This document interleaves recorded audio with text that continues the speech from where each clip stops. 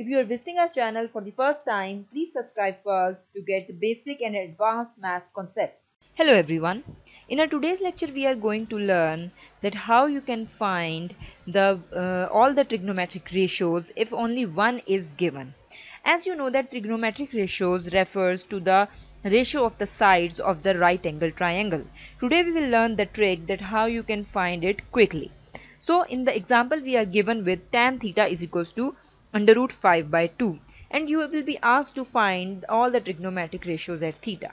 In this example we have given with tan theta. It may be cos theta or sin theta. So you have to use the same procedure to find the all trigonometric ratios. So the key to find all the trigonometric ratios is some people have curly brown hairs to push back. Now don't need to get confused about what is this. This is basically the key. So we will start with what does it mean. This is basically just a line to remember the trigonometric ratios. What does it mean? Let's see. We have to take the S of sum, P of people, H of have, C of curly, B of brown, H of hairs, T of two, P of push, and B of back. Now what we will do from these? Let's see.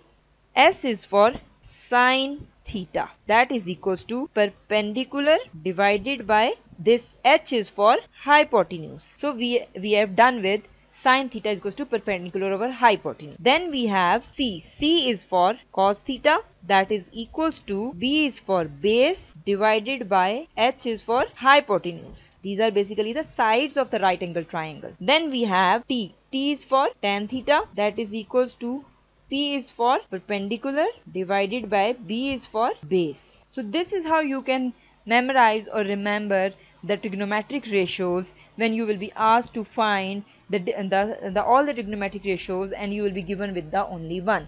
Now using these trigonometric ratios you can easily find the one when you will be given with one and you have to find the others. So we were given with tan theta is equals to under root 5 by 2. Now from these trigonometric ratios we can see that that tan theta is equals to perpendicular over base. So we can say that perpendicular here is under root 5 and base is 2. So you have got the two sides of the right triangle, the value of the two sides of the right angle triangle. So we can say that perpendicular is equals to under root 5 and base is equals to 2. Now only one side is left, that is hypotenuse. So in order to find the hypotenuse you need to use just the Pythagoras theorem.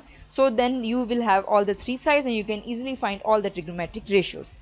So let's find the hypotenuse as hypotenuse square is equals to perpendicular square plus base square. So we just need to put the values in, as perpendicular square is under root 5 square plus base square is 2 square.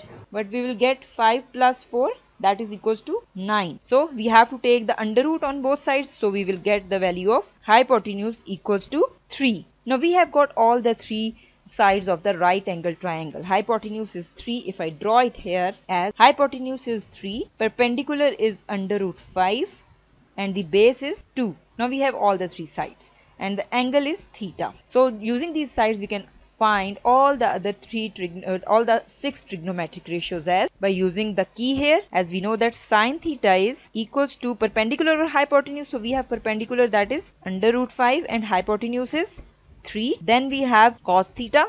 Cos theta is equals to base over hypotenuse. Base is 2 and hypotenuse is 3. Then we have tan theta. Tan theta is equals to perpendicular over base. Perpendicular is under root 5 and base is 2. Now if you are given with sine, cos and tan, you can easily find cosecant, cot and secant, as these are the reciprocal identities. So cosecant is the reciprocal of sine theta, so we can say that its value will be 3 over under root 5. Then cot is the reciprocal of tan theta, so we have to inverse the value of tan theta is 2 over under root 5.